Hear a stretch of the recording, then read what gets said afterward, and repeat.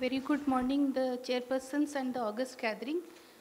The title of my presentation is Ocular Periocular Tumors and Tumor-like Lesions at a Tertiary Healthcare Center in Western Odisha in India. This shows a map. This is a map of Odisha showing the western 10 districts of Odisha. So we have got no financial interest or no conflicts of interest. To introduce, though cancer is the leading cause of death and is increasing exponentially, the incidence of eye cancers is as low as 0.5%. The methods were, it is a retrospective observational hospital-based study acquired from medical records, which was conducted from January 2017 to June 2022, which is a 5.5 years duration.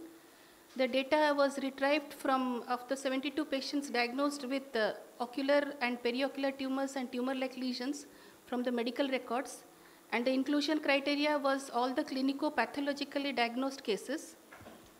The results, out of a total number of 72 patients, the mean age was 38 years, the male to female ratio 1.66 with 45 male and 27 female. This table shows in the age group of 0 to 10, there were 4 patients. The most common anatomical location was the eyelid. The most common surgical procedure done was direct excision. And the most common histopathological diagnosis was dermoid cyst.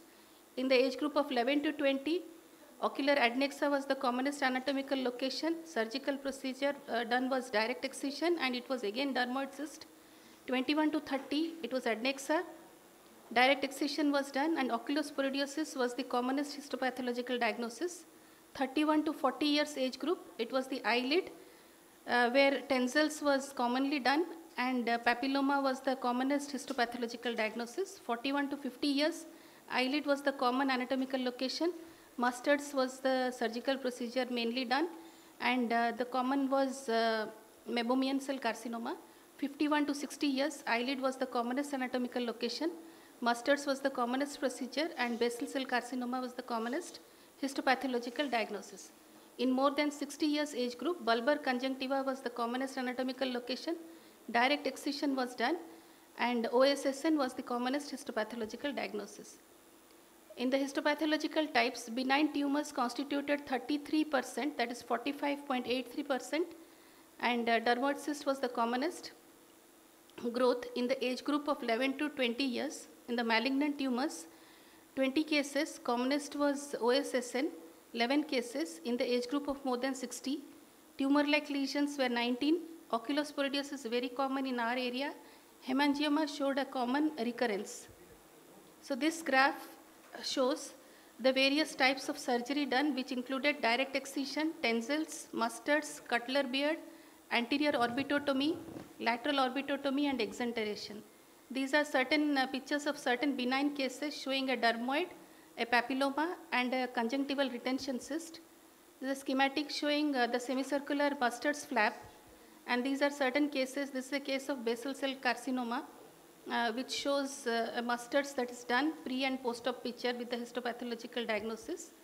This is a case of meibomian carcinoma, which shows a pre-op picture and during excision, and a post-op picture. There is a tensils flap.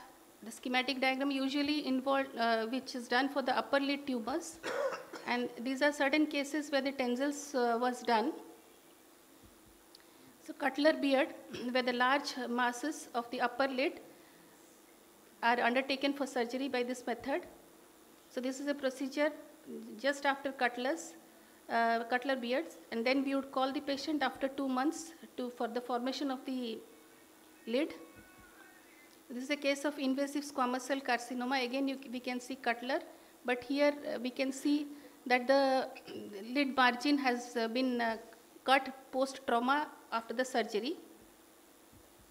This is another case where cutler beard was done in case of malignant melanoma. Now here, this is a case which showed recurrence post-cutler beard surgery. It was a case of meibomian cell carcinoma. Then these are certain cases, different types of OSSN shown, papillomatous, gelatinous, and leukoplakic.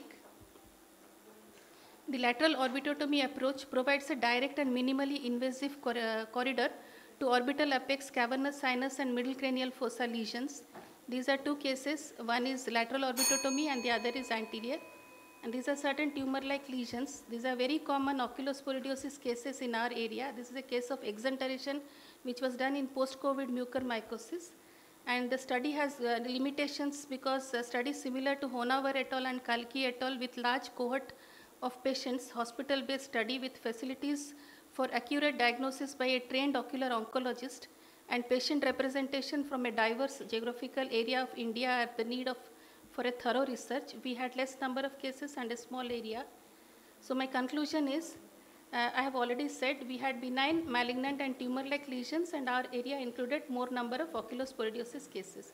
So my take-home message is we should have a better frozen section facility with improved training for ocular oncology and improved documentation and presence of a referral based comprehensive ophthalmic oncology setup which can enhance the study protocol. Thank you so much. Good compilation of cases. I think you have any question? Okay. Due to paucity of time, we'll go to the next presentation. Thank you.